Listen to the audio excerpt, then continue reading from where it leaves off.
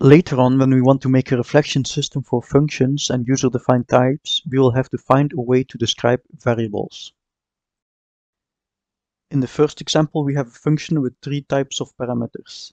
We have an integer, float pointer, and a const string reference. In the second example, we have a class with three member variable types. We have the const int, volatile bool pointer, and a floating point array of size 4. If we want to describe these variables, we'll have to first look at how they are structured. In front of the type, we usually put const or volatile. These are the qualifiers of the type. After the type, we can put things like references, R-value references, pointers, and arrays. These are modifiers that will change the way how the type is interpreted. So this is what I came up with. You have your variable ID class. This class contains a type ID.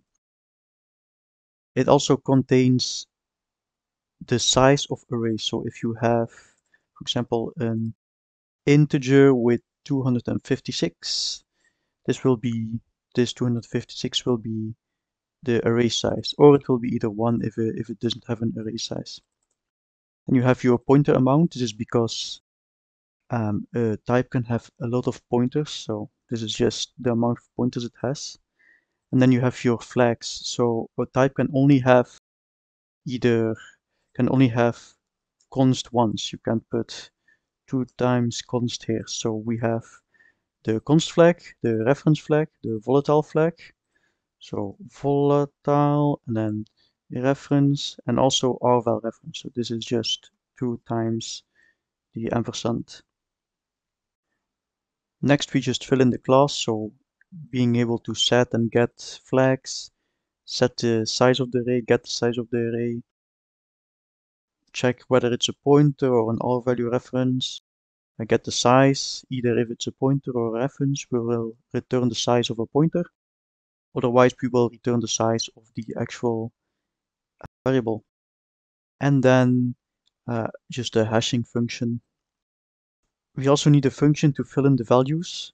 So this is a templated static function that will return a variable ID. So first of all, we have to, if we get a type, which could be something very specific, like a const volatile int pointer bounds of size 64, for example, we would first have to remove the extents. So remove this and remove references if it has any. In this case, we don't, but if it had a reference, for example, it would remove it. Then remove all the pointers. So this is actually a custom function. So a type could have any number of pointers, but in this case, we want to remove all of them.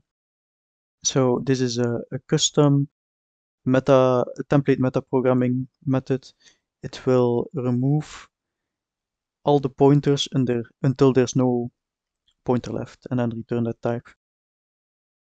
Then we remove the const volatile reference. So this will actually just remove the const volatile because the reference is already removed. And then we have our strip type. So this type is just the underlying type. So without all of the const volatile references, pointers, all of that removed. We just registered that type as well, just in case it wasn't registered, so we don't crash the program. Then we just first check if it's a void. If this type is void, and if it is, we just create it and do nothing about it. But if it isn't, we using some type traits, we check if it's a reference, if it's an rval reference, get all these booleans and amount of pointers and array size, and just fill in these values. So variable set const flag, set volatile flag, and then after all the values are set, we just return that variable. So this will create the variable ID. So I also made the get variable name function. This will take the variable ID and generate a string for it.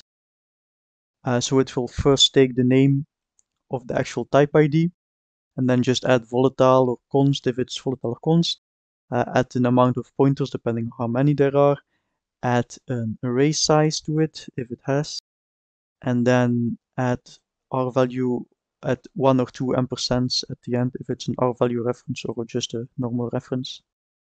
So here's a quick little demo to show the variable naming and the creation of variable IDs. Let's execute and let's compare. So we have your integers, so these all seem correct. Doesn't matter if we put const or volatile. And at the end we do some extra special things just for testing, and you can see it's all correct. Do note that a 3D array or a 2D array or any size that is more than 1 will actually just be made into one single. So later on we'll be able to apply this to functions and types. So if we have test struct, you'll see that these integers could be just described as variable IDs. Same for parameters of a function. So this could be variable ID, variable ID, variable ID. And here we have a small demo as well.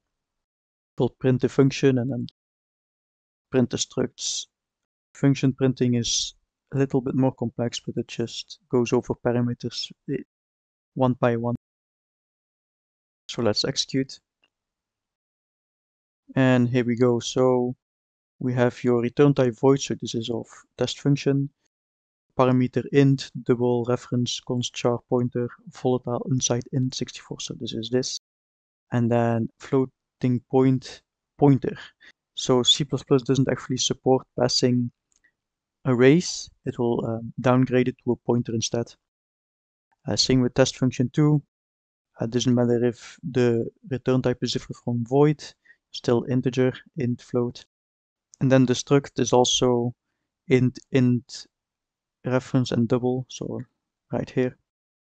And yeah, that's it.